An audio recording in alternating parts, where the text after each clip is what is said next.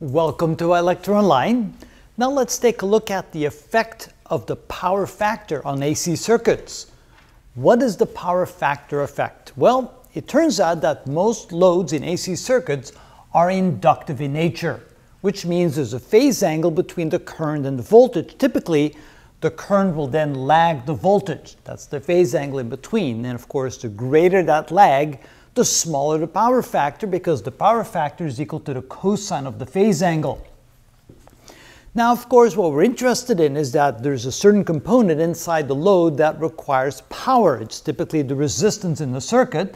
And of course, the power delivered to the resistor is the power used by that resistor. And that power will be some requirement.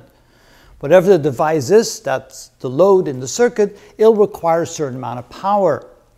Now, the greater the phase angle, the smaller the power factor, the greater the complex power. Notice that we have the triangle here, which is determined by the phase angle. We know that the reactive power is the power that's absorbed and given back to the circuit by the inductor. We have the power consumed by the resistor, and of course the real power consumed is a given quantity required by the circuit, by the load.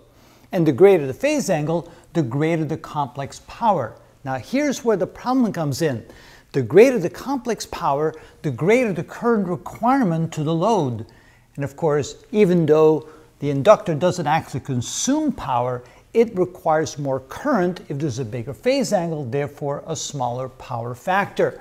So what we can say here is that most loads in AC circuits are inductive in nature, therefore causing lagging power factors.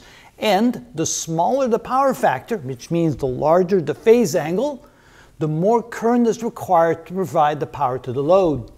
So what we can see here is that what we call the complex power is simply the product of the current times the voltage. Now the voltage will be a given amount of voltage given to the circuit provided by the power source. And of course, the greater the complex power, which means the greater the phase angle, the greater the power, the complex power, the greater the current requirement, because that's the only thing you can change here. You can only add to the current, the voltage will be fixed. And since the power consumed is equal to the complex power times the cosine of the angle, and I should call that phi for the phase angle. There we go. And remember that the cosine of phi is the power factor. So the smaller the power factor, the greater the complex power needs to be in order to provide power to the source, and therefore the greater the current provided to the load. And that is a problem. You want to minimize the current required to the load and still give enough power to the load. And so that's what we mean by the power factor effect.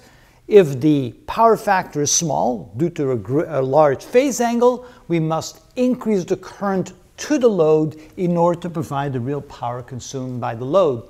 That means we need a larger complex power, which can only be provided by a larger current delivered to the source. And so therefore, what we then try to do is we try to minimize that phase angle, therefore increase the power factor to the maximum possible, close to 1, and therefore it requires less current given to the load in order to provide power to the load. And that's the key, and that's what we mean by the power factor effect.